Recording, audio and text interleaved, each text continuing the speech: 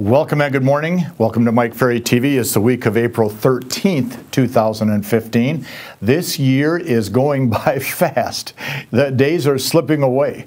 We've got to do something about it. We've got to take action to take listings, make sales, make money.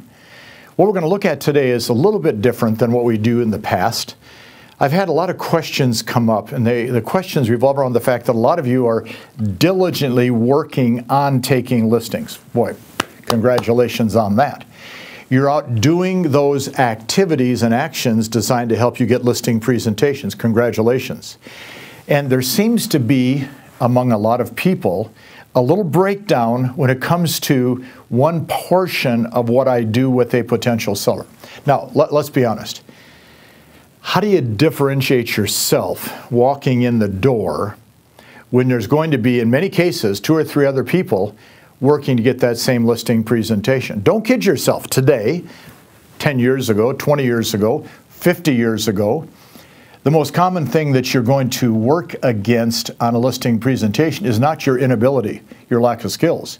What you're going to work against is the competition, because the public has been so programmed over the years to interview 2, 3, 4 agents to try to select the one that they think is best.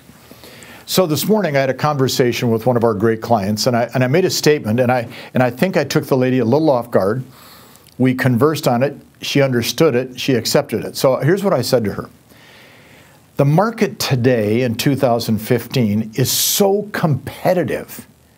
In fact, it's more competitive today than ever before, but in a very different way. Meaning, if we have 1 million real estate agents in the U.S., for example, there's only a handful that really understand how to sell. But that handful is in every marketplace doing a great job, and the masses are getting nowhere. So how do we help some of you that may be in the masses move into that level of higher productivity? So what I said to this lady was this. The sellers are not more sophisticated today than they were in the past. They're not any better educated. Oh yes, they can go to the web. Big deal. Okay? Everything that you can imagine is on the web. I saw a great line a couple of days ago where the guy said, and it was a live quote, "The web is the cesspool of human beings today. Every single thing you don't want to have people know about you is there. All the lies are being told and the fabrications are being published." It was an interesting quote. So yeah, they all have access to the web.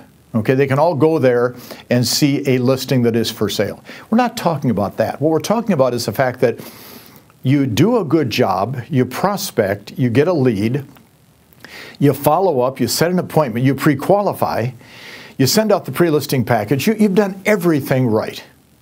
And then you show up and you're going to be one of 3 or 4 agents working to get that listing. How do they decide who they're going to pick? See, there's the catch. How do they decide?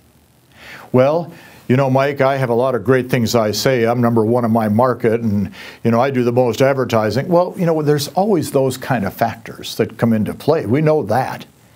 But see, the truth is, on the everyday, day-to-day business, how do they decide?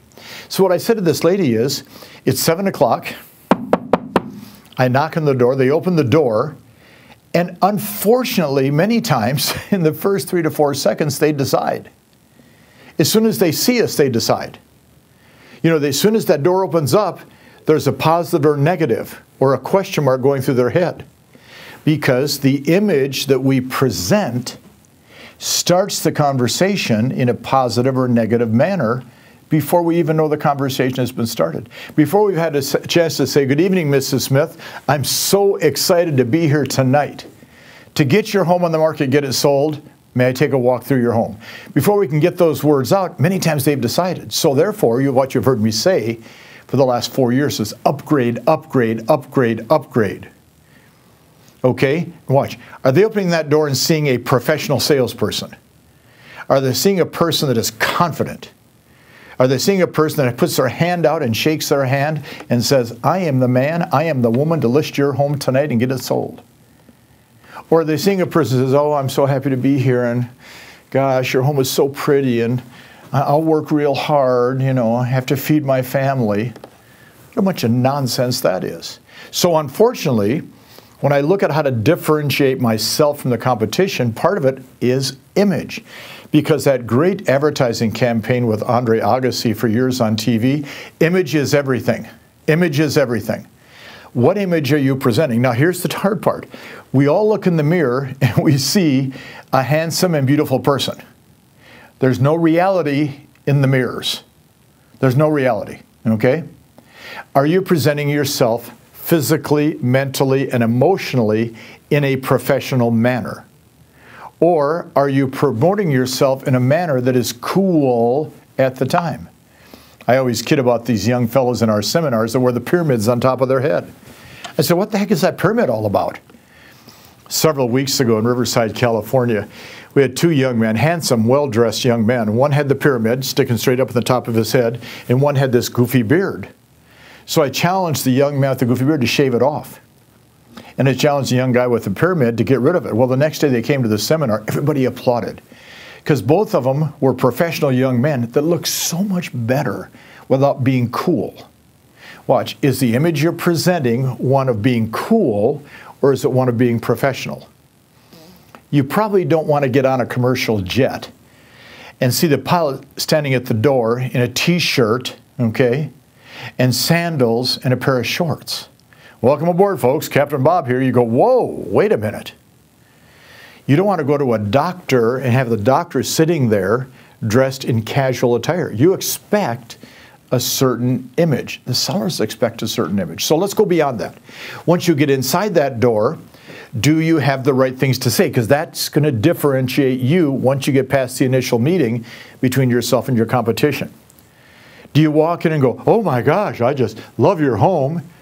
What difference does that make that you love the home? Or as I've said for years, if you love the home so much, why don't you buy it at the price you're going to list it for? Well, I would never do that. It's overpriced. Thank you. So don't say things that are not going to be taken in a professional manner that are designed to get them to list their home with you. But see, then it really comes down to one issue. You follow the scripts, you make your presentation, you do a good job, you've covered your CMA, you've agreed upon a price, and then they always want to ask a couple of questions like this. Would you consider cutting your commission? No. Any other questions? Well, the competition said they would do it. Well, then I'm going to suggest if you're only looking for a commission, you list to the competition. But if you're looking for professional service, you look right here to me. And if you want the best service, I'm sitting in front of you. Let's get started. Or they'll say something like this. Well, we've talked to three of you. We need to know what are you going to do to get my home sold? And this is where the people that are trained through the Mike Ferry organization have a huge advantage, because we offer to you, we suggest to you, we give you a plan of action that you can take the seller through step by step by step by step. Our plan of action has 18 steps that you're going to follow to get the home sold. So what I want you to think about today on our short message is, are you differentiating yourself from your competition? Or are you just one of many that they talk to? Yes, they will sometimes pick somebody because it's a strong referral. We know that. Yes, they will pick somebody because they have a big advertising campaign. Yeah, we know that. Yes, they'll pick somebody because, you know, they've been dropping off pumpkins at their door every month for the last 2 years. We know that. But in the mainstream of our business, yours and mine, they're going to select a professional salesperson based upon the fact that they look, act, talk, and walk like a professional salesperson. Are you that person? If you're not, let's help you get there. We can help you get there, but you have to participate. We can't do it without you. See you next week.